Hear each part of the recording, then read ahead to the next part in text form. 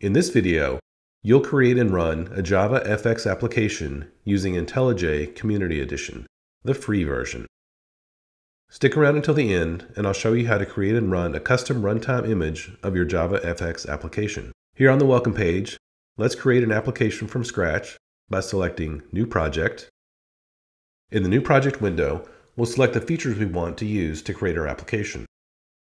IntelliJ provides a generator for creating JavaFX applications over on the left side of the screen. Let's select that first, since it will change the options available to us. And I'll give our project the name of FX Maven. The location is fine. I'll post this code on GitHub. There's a link to the code in the description below this video. We'll keep Java as the primary language. For the build system, we'll use Maven. And we'll change the group ID to com.beginsecure. To be able to create the image that we want later in the video, we'll need to select Java 9 or later. Java 17 is selected here, so we're all good. Everything looks good, so let's click the Next button. On this page, IntelliJ lets us select the JavaFX libraries we'd like to include in our project. No matter which ones we select, IntelliJ is going to create some code for us which will be the same. Let's go ahead and select Control FX. It's added as a dependency in the lower right corner. There's nothing else to do here except click the Create button. IntelliJ creates our project and loads it into the IDE. The startup is a bit slower than usual since IntelliJ is generating and compiling a sample project for us. It's a bit more than just a simple Hello World application, so it will take just a moment. Now that it's done, let's look at the code it created for us. First is the main application called helloapplication.java. At the bottom, it has the main method, which serves as the entry point into our Java application, just like we'd see in any other application. It calls the launch method, which starts up the JavaFX application.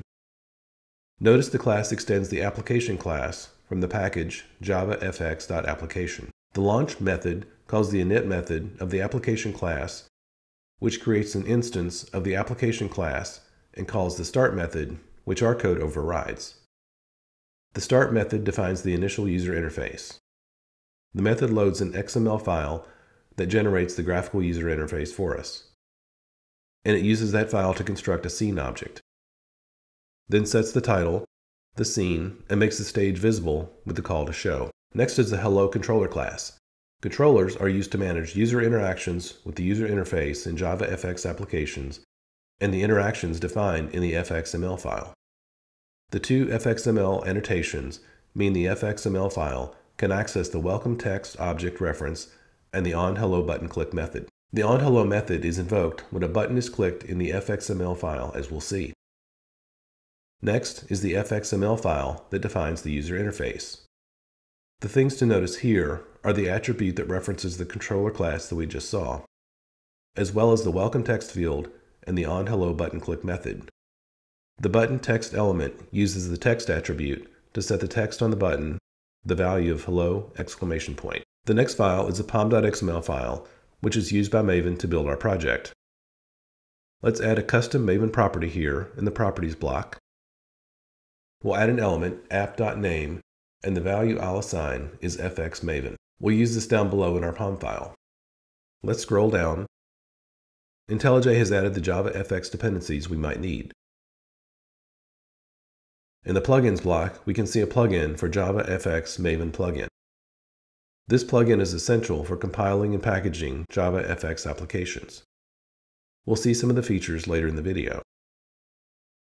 For now, I want to replace the default names that IntelliJ supplied with the custom property I created above. Instead of app, I'll make it $, curly braces, app.name. Copy that and paste it into the other two locations as well. Let's look at one last file before we get to the fun stuff. Let's open up the modules-info file. Our app is constructed using modules. An in-depth discussion of modules is complex and beyond the scope of this video. But the important things to note are the declaration of the module name, com.beginsecure.fxmaven, the requires line that declares the JavaFX dependencies that we need to build our application, The opens line means the JavaFX fxml module can use reflection to access classes in our code. And the export statement means the public classes and interfaces in our code can be used by others. It looks like Maven needs a refresh, probably because of the change I made. Adding the property needs to be propagated. I'll click the reload button. Looks like no errors. Great. Let's go back to the Hello World application and run our code from within the IDE as we would any project we're developing. From the gutter, let's select the green arrow and run hello application.main. Our application starts up and we see a window that reflects the fxml file we saw earlier. If we click the button, it invokes the onHello button click method in the controller and sets the value of the welcome text to the value welcome to JavaFX application. So everything's working, and let's cancel out of that. In our project window, in the target directory, we see the directories that were created as a result of our execution of the code so far. Now let's open the Maven panel and select Plugins, and then JavaFX. This gives us access to the JavaFX plugin that was provided in our POM file. There are two goals, run and JLink. The JavaFX :run goal will run our application from within the Maven environment. The JavaFX JLink goal is much more interesting. It creates a custom runtime image for our specific JavaFX application. Sounds pretty cool, right? Let's run that.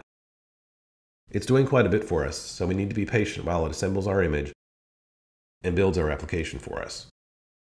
It finishes with an exit code of 0, meaning it was successful. Let's take a look at the project panel now under the target folder. It added a zip file called fxmaven as well as a directory with the same name. Interesting.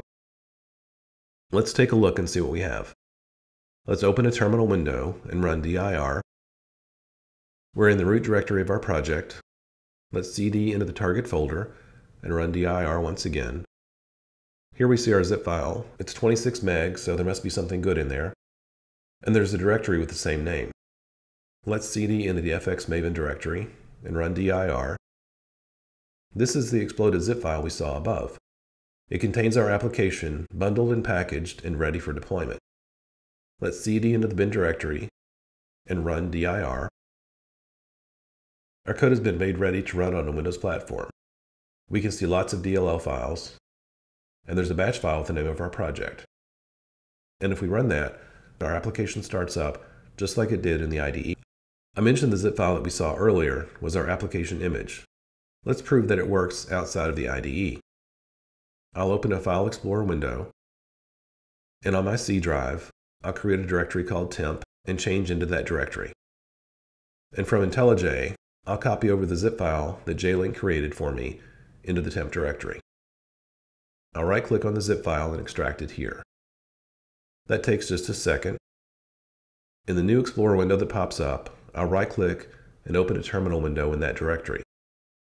You can see I'm in the extracted directory under the temp folder that I just created. Now let's cd into the bin directory, and we can see our batch file is there, so let's run it. And there we go. Our app starts up and is ready to run. The JLink goal is an essential tool for efficiently packaging and distributing easy-to-deploy runtime images. I hope you found value in today's video. If you did, hitting that subscribe button would mean a lot to me. It's a simple click for you, but it's a big encouragement for me to keep going and creating more content that you enjoy. Plus, you'll stay updated on all the latest videos. Thanks for your support, and remember to always begin secure.